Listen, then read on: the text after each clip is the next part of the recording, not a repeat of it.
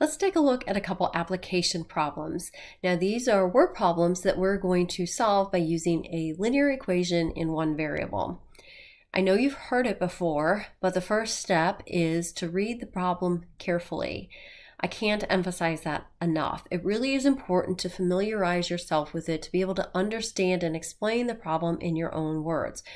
Do you know specifically what you're looking for? Do you know what all you have been given in order to find that answer? So read carefully. We want to rent a rug cleaner. Company A rents the machine for $22 plus $6 per hour. Company B rents the same machine for $28 plus $4 per hour. After how many hours of use will the total amount spent at each company be the same? What will the total amount be? Okay, so we're doing some rug cleaning. We have two choices of companies. Company A is cheaper right off the bat because it's only $22 to do the renting versus the $28 at company B. But the thing is, company A charges $6 an hour, which is more than company B only charging $4 an hour. So if I have a really long project, there will probably come a point at which company B is actually more cost effective for me. So in this problem, I want to figure out when will the two prices be equivalent, and that will tell me, estimating how long my job would be, where I should go to get the machine. Okay, so first off, what am I looking for? I'm looking for how many hours of use so that the cost is the same. So my variable is going to be based on what it is I'm looking for, what I'm told to find. So I'm going to write this down so I remember what it stands for and somebody else looking at my work can understand. X is the number of hours rented, right? So how many hours have we had this machine? Now what we're doing is we're comparing company A's cost to company B's cost. Right, so kind of just in words, I'm visualizing, I got to set this up so that these two things are equal. How does company A charge me? Well, it says right here in the problem, $22 plus $6 for every hour. So if I rented for 1 hour, I'd be 22 plus 6. If I rented for 2 hours, well, I'd have to do 6 times 2 and then add that to 22. If I rented for 5 hours, well, 6 times 5 and add that to 22. So what I'm doing is I'm taking that hourly rate times the number of hours. Now I don't really know the number of hours. I'm calling that X. So this is what my equation would look like. For company A, 22 plus 6X. I want to know when is that equal to company B, which we could represent by the 28 plus this time 4 times X. So it's $4 for every hour. X represents the total number of hours we're renting. Now, we've solved linear equations in another video, so hopefully you remember that in this case, you would go ahead and subtract the 4x from both sides, right? So I'll go ahead and write that in there. Subtract the 4x, subtract the 4x, and at the same time, I could subtract the 22 to move the numbers over to the right-hand side. That would leave me with the 2x equals 6.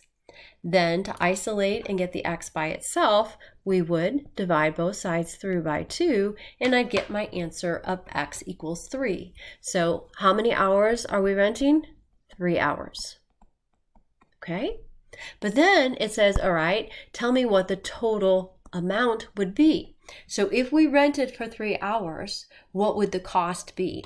Well, thinking about how we set this equation up, we said that the cost was 22 plus 6 times the hours, or we could have used B, 28 plus 4 times the hours. I just chose the first one.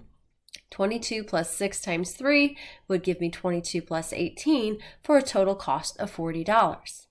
Let's take a look at just one more application problem. It's similar, but it involves percents, so I think it's a good little variation. Membership in the Savers Club is $5 a month and provides you with a 10% discount on your purchases at Piggly Wiggly. How much money would you have to spend each month at the Piggly Wiggly to make that Savers Club program a good deal for you? If you only run in there on a very slight occasion to pick up some milk or something, this might not be worth it to you because you're saving 10%, which is great, but you're also paying extra $5 out of pocket, right? So I can pay a little bit of money and get a discount card, or I could just pay outright. Those are my choices. Again, what's the first thing I do? I define my variable. Well, what am I trying to find? It says, how much money would you spend each month to make this a good deal? So X is going to be the amount spent each month. So what's my grocery bill? Then I want to compare. This time I want to compare Savers Club to not having the Savers Club. And specifically, if it says to make it a good deal, well, usually it's spending less money is a good deal. So I'm saying with the Savers Club is less than without the Savers Club. All right, so Savers Club, notice how I wrote this. $5, because that's what I pay outright for it, plus X, so I'm paying the $5 no matter if I ever shop there or not, plus X, which is what I spend on my groceries. But look at this, it's minus the 0.10x because it says I have a 10% discount. So 10% discount means 10% of what I spent, and that word of means I'm multiplying. So 0.10 times x. So I'm going to combine those terms, those like terms there on the left, and x, which is 1x, minus 0.1 is going to give me 0.90x. Okay, so another way of reading this would be you're paying $5 plus 90% of whatever your normal grocery bill would be. And we want to know, when is this less than just plain old X, just paying for the groceries outright? Well, we know how to solve equations, right? We would subtract the 0.90x on both sides. So I'm going to go ahead and put that in there just so you remember where that came from.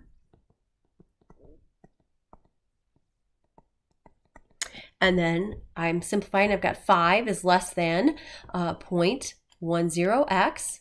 Well, just as we have done before, we're going to divide by 0.10 and simplify this to get my final answer down here of 50. So this is saying 50 is less than x. Or, remember, you can rewrite that and say x is greater than 50. What does x stand for? The amount spent. So how much money would you have to spend to make the Savers Club a good deal for you at the Piggly Wiggly? Well, you'd have to plan to spend more than $50 a month in groceries. If you do, then it's definitely worth that $5 club fee. Let me know if you have questions.